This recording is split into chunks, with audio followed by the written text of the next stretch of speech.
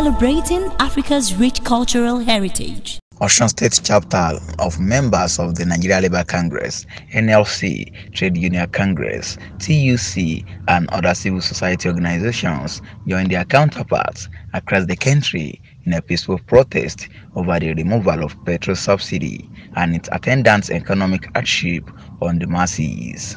Abntv news correspondent Okoyemi Akinyemi reports that the protesters converged on the popular Okefia roundabout in Osogbo, the state capital, before moving to Olaiya Underbridge, Nelson Mandela Freedom Park, and other major streets before terminating the peaceful demonstration at Aregbe Park, where they addressed their members and other residents. CSOs joined by the representatives of the student bodies and other workers' unions bearing placards with different inscriptions, chanting songs to express their displeasure as a result of hiking price of fuel and its attendant effect on the economy.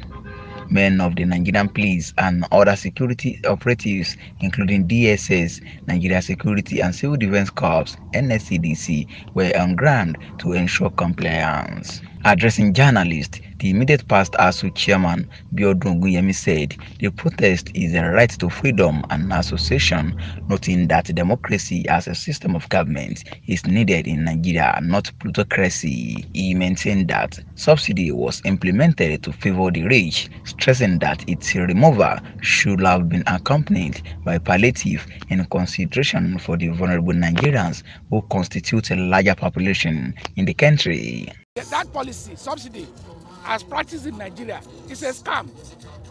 And we know that that policy has been implemented to favor the rich, who are getting scandalously richer. So what we are saying is that in doing that, the process of achieving the removal must not hurt the people to the point of death. We will reduce democracy to a government of the few by the few and for the few. And who are these few? Only the rich.